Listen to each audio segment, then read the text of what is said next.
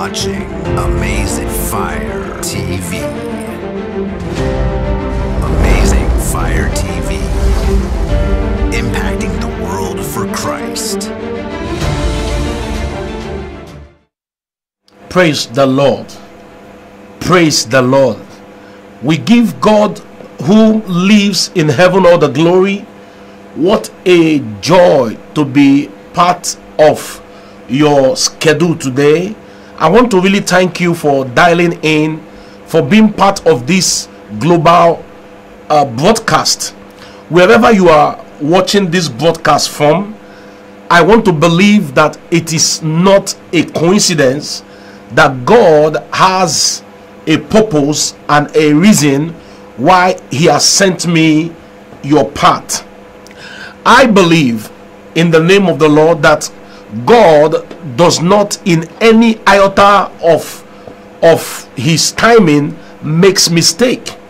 And if you are a child of God that have been saved by grace, and you believe on the redemptive and the restorative capacity of God in the life of those who seek Him diligently, I believe that wherever you are, this timely broadcast by the grace of God will be a very big impact and meaningful catalyst to your pursuit towards fulfilling God's restorative agenda in your life, your calling, and even your ministry.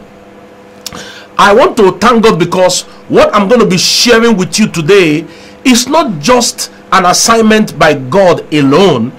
I am going to be doing this added with deep revelational teaching, and also based on divine encounter of how God has picked me out from nowhere and have planted my feet on the rock to stand, so that I can be able to come before this platform as the president of, by His grace and mercy, the president of the Emancipation Fire Global College of Bishop Apostles, and also chaplain and ministerial network, to be able to communicate to everyone, whether you are a bishop, whether you are an apostle, a prophet, a chaplain, or a minister, in any level of divine commitment that the Lord has called you to walk in His vineyard. It is very strategic that after you have experienced God's salvation, the salvation you have experienced is a catalyst towards you standing on the next level of redemptive, His redemptive privileges. So is your salvational encounter that gives you a platform for you to begin to make a demand of your redemptive right as a child of God. God did not just call us to be saved, but He also called us to be restored, to be redeemed. I mean, for us to be exactly the way He had it in mind in the Garden of Eden. Now, that is why wherever you are, as we come closer to rapture, as we come closer to the end of the age, as we come closer to the second coming of our Lord and Savior Jesus Christ, it is important that as long as you keep on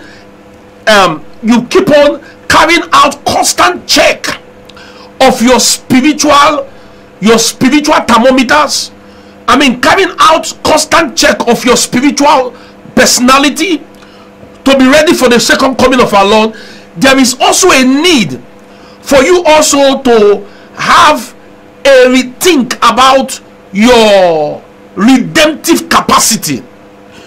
By redemptive capacity, I am talking about you being able to handle those resources that are needed for destiny fulfillment, and also for kingdom expansion in this life and in your ministry.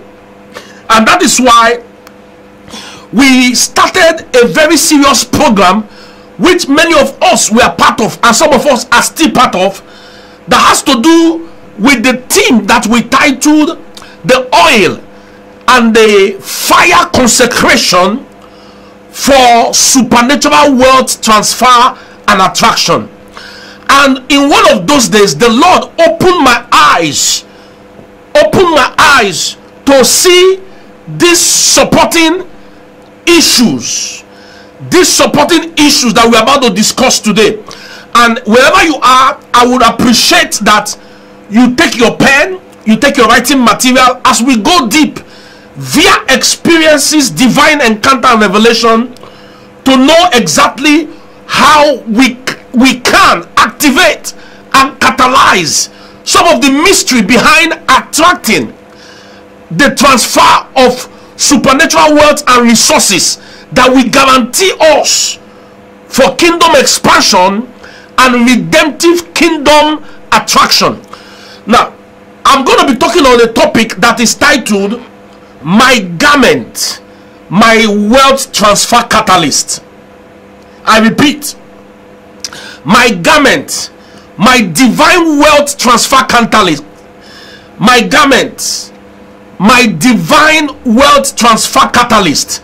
You know, having been in the fivefold level of ministry, on many occasions via apostolic and prophetic encounter, we have come across people that will always come to people and say, man of God, I dreamt that I saw myself naked. Or sometimes some people will come and say, man of God, I dreamt and I saw myself putting on rags in the dream. Or I dreamt and I noticed that my cloth was stolen, and when I found my cloth, I saw it in the septic tank.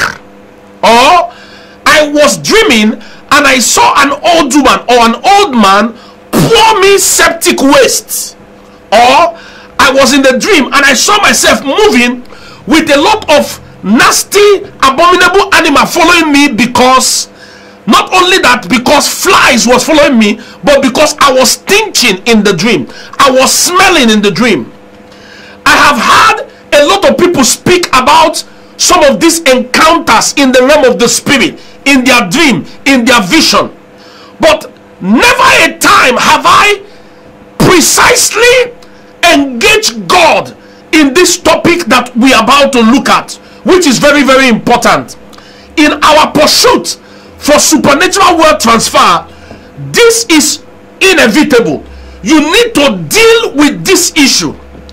Child of God, I have gone through the scriptures and I'm going to be bringing two correlative analysis of two persons that the Bible clearly stated out the influence or the influences of the garment of a man to divine wealth transfer. Now, if we look at the book of Genesis, I want to start with the book of Genesis. In the book of Genesis, chapter 27, verse 27, I read. I want you to watch this. And he came near, that was Jacob, and kissed him. That was Isaac kissing Jacob. And he smelled the smell of his raiment, otherwise known as garment.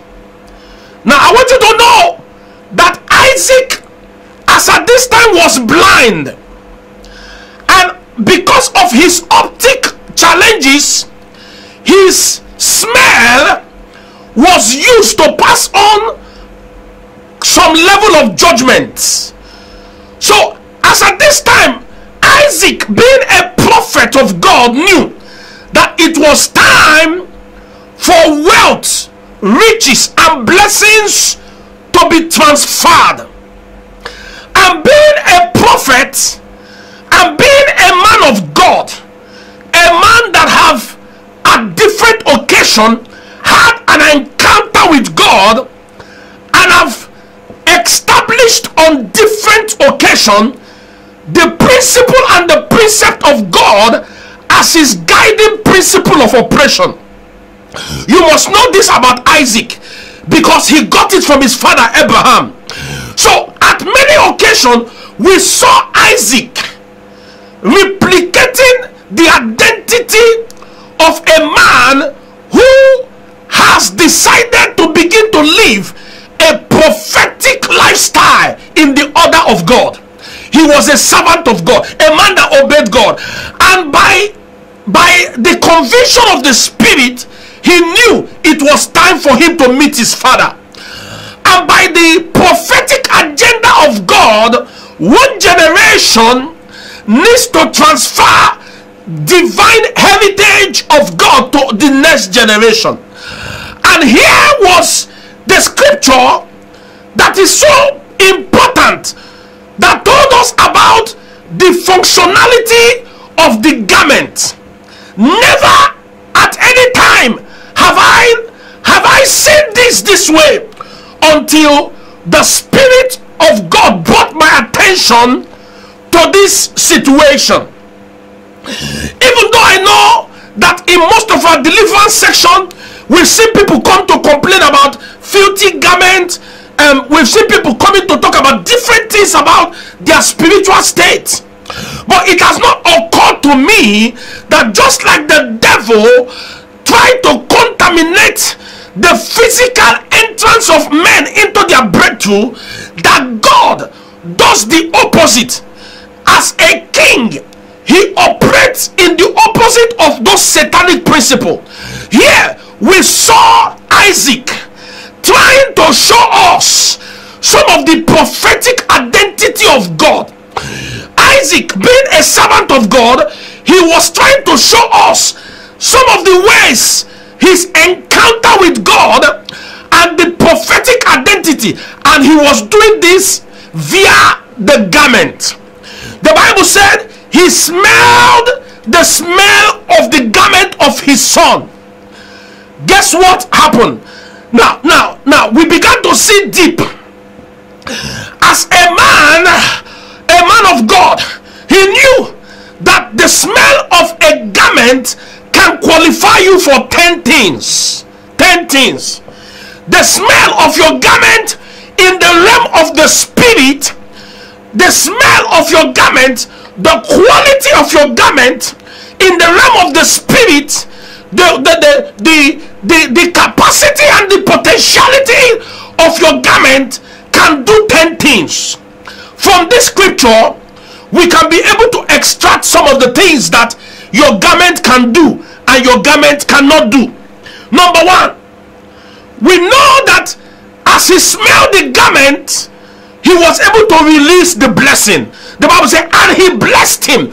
So your garment, the quality of your garment in the realm of the spirit, can either make your garment a releaser of the blessing or the releaser of a curse. But in this case, because the smell of the garment was a good one in the realm of the spirit, as Isaac was able to sense, the Bible said prophetically, even though he was not seeing, in the realm of the spirit, the smell of that garment was a releaser of the blessing. Now I want you to understand this. Number two, the Bible also said, and he said, see. Now mind you, he was blind. So when he was saying see, he was talking about the realm of the spirit, what he sees in the future, what he sees in the realm of the spirit.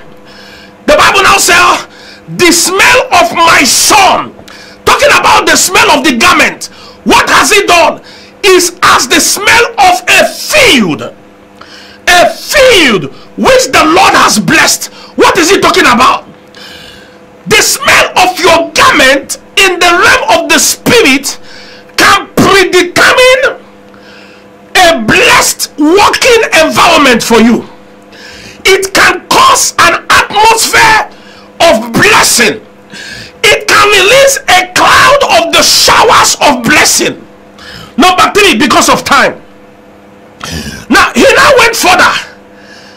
In verse 28, he now said, in the realm of the spirit, because of the way, let's see verse 28, because of the way that your garment is smelling as with an aroma of a prophetic identity, he now said, this your garment, in the realm of the spirit, what I am saying is that God will give you the dew of heaven. Number 4, are you seeing that?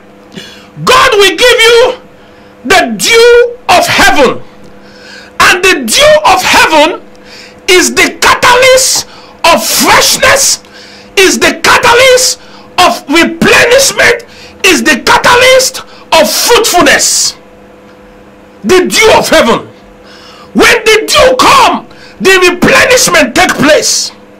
When the dew come, the fruitfulness cannot be hindered. So the garment you wear in the realm of the spirit can activate replenishment, can activate multiplication, can activate, oh my God, oh my God. Now, it is important to understand this.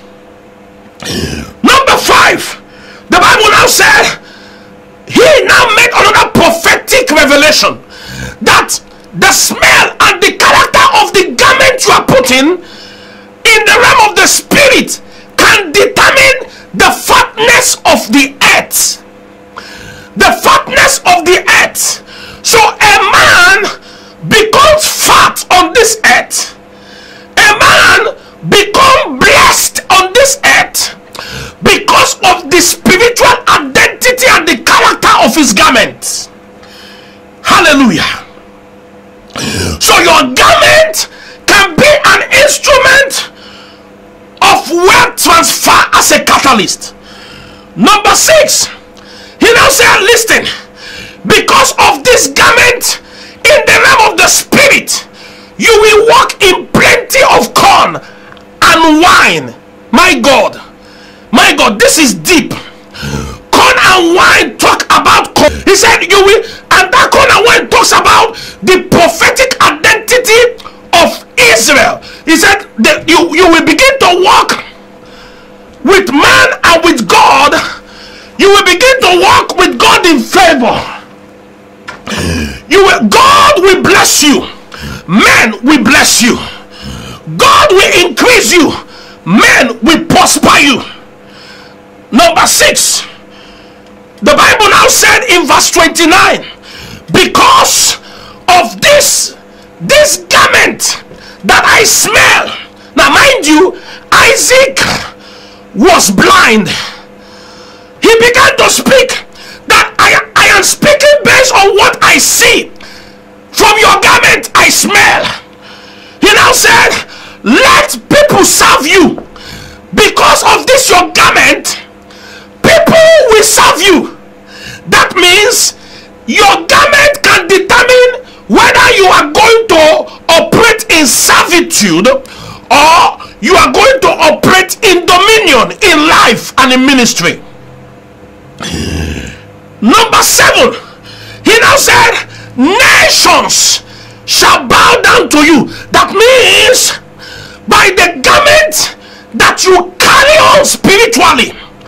That is why it's important as a bishop, an apostle, no matter the area where God has called you or commissioned you, you have to be careful with how you deal with your spiritual garments. You have to be careful about the nature and the character and the qualities of the capacity and the tenacity of the spiritual garment that you wear at any time, because they have the capacity to attract good things when they are good, and they have the capacity to attract negative situations and circumstances when they are manipulated against your favor.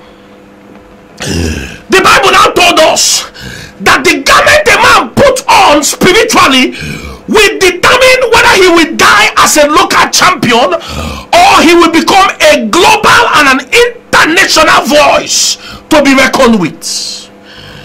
Unbelievable. When I saw this scripture, I was so humbled, and I began to look at this scripture, and I saw a blind Isaac saying, I see. What did he see? He said, because this garment is a catalyst. I I see this garment attracting divine wealth by making you become a voice to nations. I see you becoming wealthy because of this garment, that people will bow before thee. Because of this garment, anywhere you enter where people are being cursed, but because your spiritual garment has a divine articulated smell that pleases God, your garment carries a prophetic smell. It carries an apostolic aroma. The Bible says, when you walk in the places where people are cursed, because of that spiritual identity of that garment, your garment will not do what? Will not attract the blessings and not resist the curses. Others are permitted to be cursed, but because you have the garment that carry a prophetic aroma and it carries an apostolic smell of identity, the Bible said Isaac, though he was blind, now said, I see what your garment is doing. In the realm of the spirit, it is attracting blessing. Not just attracting blessing, anyone that now come to bless you as you attract them, they will also be blessed in such a way that they will know that it was because they blessed you that they were blessed.